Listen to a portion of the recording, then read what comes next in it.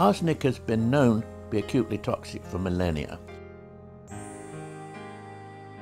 If you take it at 700 parts per million in the water, then it will certainly kill you moderately quickly.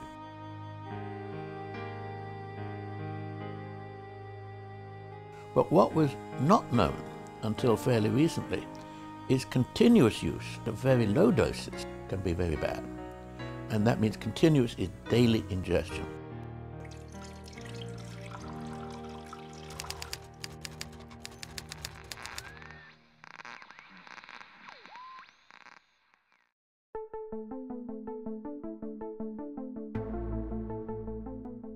You know, arsenic's a very common element in the Earth's crust. It's a number 20 or something like that. And the question is, how do you get it inside? And it's coming mostly through water.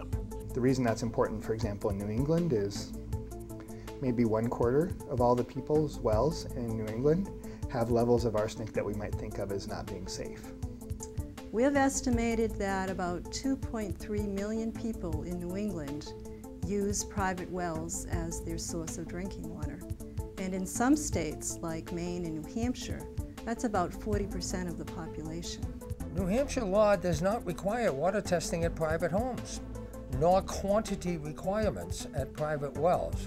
Low-dose arsenic exposure has been associated with skin cancer, bladder cancer, particularly in smokers, and possibly lung cancer. That's why it's particularly important for private homeowners with wells to test their wells periodically and to take action to protect their family. In 2001, EPA revised their drinking water standard for arsenic to 10 parts per billion. And that was done after many months and years of extensive testing and research. The drinking water standard in the United States for the levels that we used to think were safe was 50 parts per billion, which sounds like a really tiny number, and it is. It's 50 micrograms, which is a millionth of a gram, for every liter of water. So it's a really, really tiny amount. And yet, we now know from epidemiology studies that that level is not safe, that if you drink that level for a lifetime, your disease risk is pretty substantial. With the previous arsenic drinking water standard of 50 parts per billion, it was thought that the cancer risk was as high as 1 in 100, meaning 1 in 100 people drinking arsenic at 50 parts per billion would develop cancer. Normally for man-made contaminants, the acceptable risk rate for pesticides, herbicides, fuels, industrial solvents is 1 in a million. We now have laboratory studies and some emerging epidemiology studies that suggest that 10 is not safe either, that we're seeing health effects at as low as 10 parts per billion. So we're really interested in looking at these low levels and what's happening. So sort of asking the question of how low is low enough for an appropriate drinking water standard.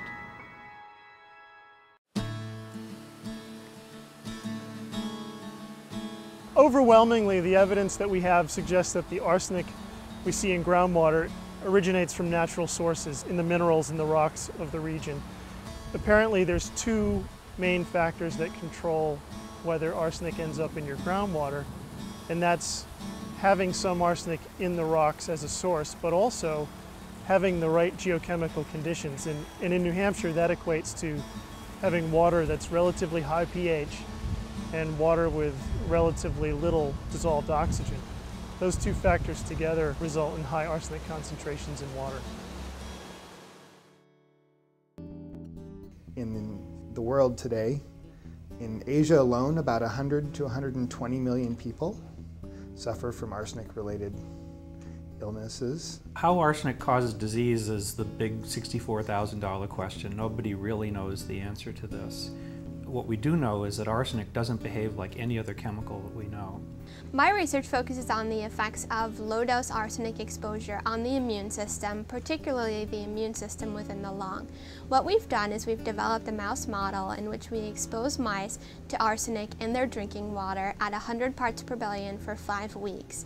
100 parts per billion is not an uncommon level of arsenic to find in areas of New England, such as New Hampshire and Maine. Following that exposure, we infected the mice with a sublethal dose of influenza A, an H1N1 strain of flu. And what we found was that the mice exposed to arsenic had an increased susceptibility to infection, and they also had an increased severity of infection, resulting in a severe morbidity observed in those arsenic-exposed mice. In theory, there would be a dose threshold in which we would expect no effects for arsenic exposure. The problem is that we don't really understand what that dose would be. We've certainly seen effects following arsenic exposure at 10 ppb or even lower. In my laboratory, we've seen effects on endocrine disruption and some other endpoints that we measure at below 1 part per billion. So now we're talking about parts per trillion, which is a hard number to even think about. The question remains as to whether or not these effects are biological effects or toxicological effects, meaning do they have an adverse outcome on human health or not. And so the issue is one to educate the homeowner on in terms of the importance of having a comprehensive water quality test. I go to the state, I get a little decanter free, and the tests cost $10 to $15. The liquid is sprayed into the instrument and it goes into the inductively coupled plasma, which is a hot ionized gas.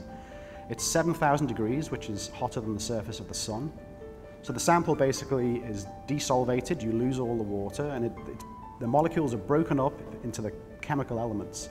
And those elements are extracted into the mass spectrometer, and then the mass spectrometer basically counts the atoms of any particular element.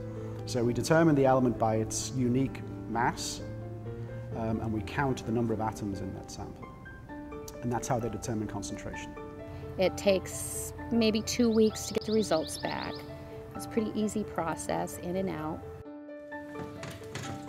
There are various ways to remediate arsenic, and they're pretty inexpensive for a household like ours. There are 2 different sizes of water treatment devices. One is called whole house and would deal with approximately 200 gallons of water each day. The other is called point of use and would only deal with the water that one would consume each day.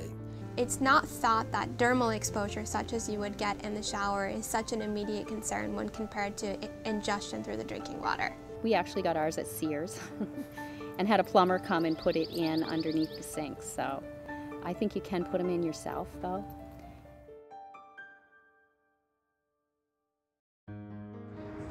At the USGS in New Hampshire, our primary responsibility is to provide impartial science information on the nation's water resources. We know from our studies that certain parts of the state have 30% of wells where we see arsenic concentrations exceeding 10.